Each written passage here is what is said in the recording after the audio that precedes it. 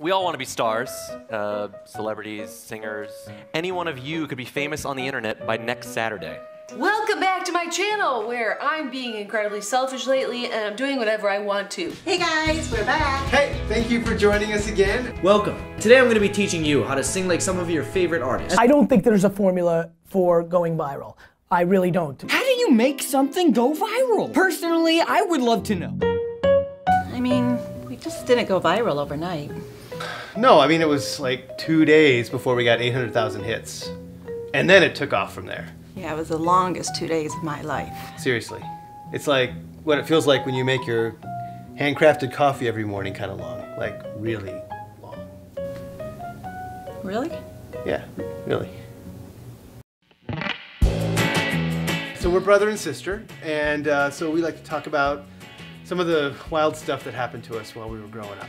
So we were driving down to Florida, and Dad always liked to get there as soon as possible. And did not like to stop. Never wanted to stop. No.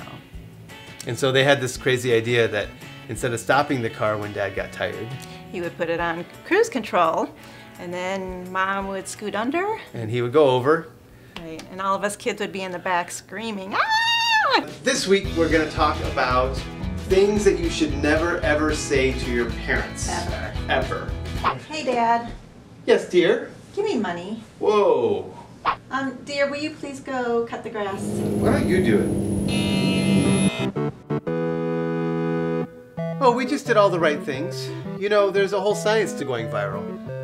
You gotta post at the right time. Yeah, keep it happy and positive. You know, and use words like embarrassing and mind-blowing and confession. Yeah, it makes you want to know, right?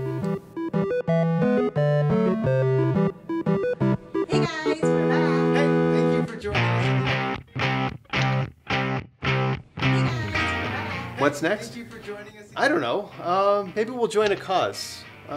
Do something good with our fan base. Yeah, like fight for clean water. That's stupid.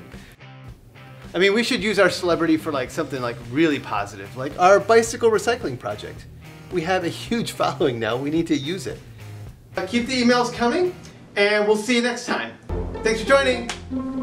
So what if I told you that the way to go viral was to make an impact on just one person?